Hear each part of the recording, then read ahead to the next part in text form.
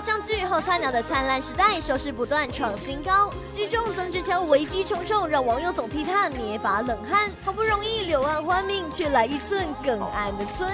幸灾乐祸的玩鱼幕后小组特地趁着咖喱店倒闭前来看最后一眼。季文凯帮我们家还了100万。凯爷就是凯爷，竟然还帮我们家还债。姐，你干脆以身相许，嫁给他。你的头脑怎么会这么简单啦？季文凯莫名其妙帮我们家还100万要干嘛？我觉得事情不可能这么单纯，我清楚很清楚。你蛮聪明的嘛。咖喱店的新老板居然又是炎亚纶，阴魂不散的程度就像是国中生一般幼稚。只要巧巧在哪，阿布就要跟到哪。不过在这之前，让我们先来听听阿布的经营理念再说。咖喱店的新老板，大概不到30平的咖喱店，桌子也大概1、2、3、4、5，大概5桌左右而已。其实今天气氛是有点凝重的，我们不能这样太搞笑，对不对？还好吧。可是咖喱店要倒嘞，倒因为他们不知道你要来救他们，对不对？我要开我 SPA 馆了。真的吗？私人招待所。他殊不知一个温馨的小店要变成我这个纸醉金迷、花天酒地的招待所。真的哎。各个老板最喜欢做的就是招待所，里面私藏了很多红酒，然后一拍手就有妹跑出来。你试着拍拍看。怎么只有这种的？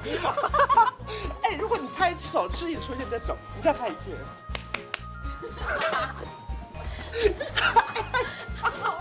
很烂。我也跟他不是第一次，然后他也跟道兰哥也不是。不是，我引过他女朋友的爸爸。他都是我女朋友吧？谁说的？你现在是怎样？我是女朋友。你现在不是我女朋友啊？哪里到那里啊？你身上有几个字我都知道。几个？说啊。这里有一个。最隐秘的在哪里？说。你说说看。不知道，你说出来。爸爸留。我最好是能讲。没有办法接受女儿在他面前讨论这么我就算知道你最隐秘的字在哪，我也不能讲。你说出来，他就给我们看那个地方。好不好？我有一个自称的在很私密的地方。该不会是？我不想吃。是什么头上吗？手指头上面或什么？因为我记得我手指头不是，这也是那你讲跟那个针没有，这玩语哪有那么极限？你讲啊，我没讲，他们那么极限。我在可以讲，还可以看的。哇塞！可以讲吗？我不想知道，我也没有想要讲。你要讲话，我不想。我怕每次看到你都想到那个字。为什么你们现在好像仿佛有画面一样？不讲，我们会真的以为在某个地方。你为什么要往下看？调皮的阿布巧巧居然盘点了身上有几颗痣，还好这次不用再聊郭宏志了。只是没想到炎亚纶最爱巧巧的这里。你让我看到这颗痣，我从小玩到大的，它是我的最佳玩伴。3的时候，那你有感受到他那颗痣这几年来的成长？有变大，而且变秃了。你本来就秃的，很小。以前我都说，变秃要看医生嘞。我以前玩不腻，就是说，真小的西瓜籽怎么吃？然后说是苍蝇，是苍蝇，对吧？女明星是可以有痣的，为什么女星不能有痣？女明星连痔疮都可以有。你该不会真的是吗？但是你有看过他卸妆的时候吗？卸妆的时候也还好啊，也还好，痘痘就这样，对我们俩就豆子男女嘛，豆子情侣档。我们实在是很难不长痘痘。对啊，因为工作那么。对啊，你来。可是这时候假设观众有说我就是不想做痘痘这样，那你来当明星来啊！我看你没有豆子，能不能当女主角？告诉你，干嘛这样？不好意思，对不起，开玩笑。好哟，你们不要乱呛观众啦，他们可是我们的衣食父母，如果害他们吓到转台怎么办？好，你身材很好，哎呦，遗传姐姐，胸部是遗传，难道是遗传爸爸吗？遗传姐姐没有在练，遗传姐姐。干嘛顺着他的话讲？对你不要被他拉着走啊！我是硬的，开玩笑，他是硬的。废话。不知道为什么会是硬的？钟家就是这么可爱，有淘气的老爸，调皮的弟弟，配上个性倔强、不服输的曾之乔，这也难怪遇上什么困难都能想尽办法解决。不过为了这100万的债务，巧巧可是要到阿布家做牛做马。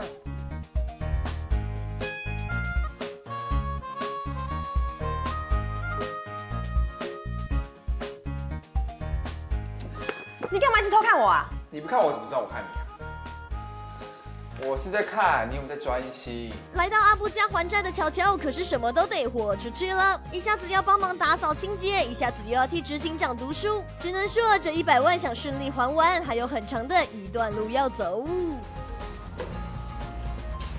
你干嘛一直偷看我？你不看我怎么知道我看你？你是没在专心啊？我只是在看你有没有在专心而已。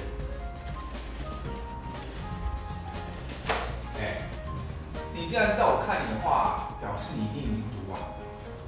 我来考你，第2章比尔盖茨的中部是什么？我就以为像那个什么，你们对看那样子好笑。对看。就是你先挑看看，因为他那个，这好像可以吵很久。你有 catch 到那个地方？到底谁先看谁？可惜刚刚没有采纳我们的意见。就是一吵有可能吵半小时。对啊。他可能怕去破图有毒。可能真实情侣那个吵太大。真实情侣嘛？对啊，就是说是你先这样，所以我才掉的。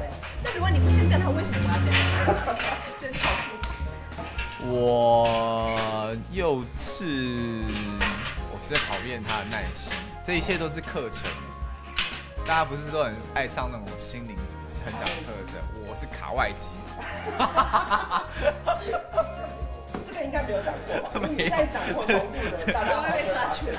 对，大家都会发现。粉丝其实蛮用心的，连郭宏志他都发现。郭宏志这么无聊还可以重复讲，不是这么明显的梗，我可以用2次。我想，我用在不同的人身上，搞不好有不同的效果啊。活泼的阿布不管有没有镜头在，都炒作自己。为了幕后花絮，可是什么都说，什么都 play， 什么都说，什么都 play。而另一旁的乔乔也感受到这股压力，居然大胆放话，愿意一脱成名。乍看一下其实蛮性感的，有吧？是认真的吗？就穿这种厨房的这种有想时候很假。他就是不知道问我们什么，对然后就就讲一挤出一句，先开一个头。其实我是想说穿这样诱惑执行长，会不会就不用还钱？这样有什么好？这样到底？请问你今天哪边是？到底哪里诱惑？因为他现在流行的是不脱可是很性感。他有一。哎呦，你发了我！讲话超直接的乔乔碰上什么都能玩的阿布，果然让每次的幕后花絮都差点要比正片还精彩。究竟在剧中关关难过关关过的乔乔，还会碰上炎亚纶丢出什么样的无理取闹难题？那就请继续锁定后菜鸟的灿烂时代。对了，玩娱幕后小组也会随时出动，帮你们捕捉漏网镜头哟。今天一整天的花絮，大家还喜欢吗？我是今天的花絮主持人亚纶。如果大家喜欢的话，请继续锁定完全娱乐，带给你更多更好笑、比主戏还要主戏的花絮。完全娱乐关韶文、宋兆博独家报道。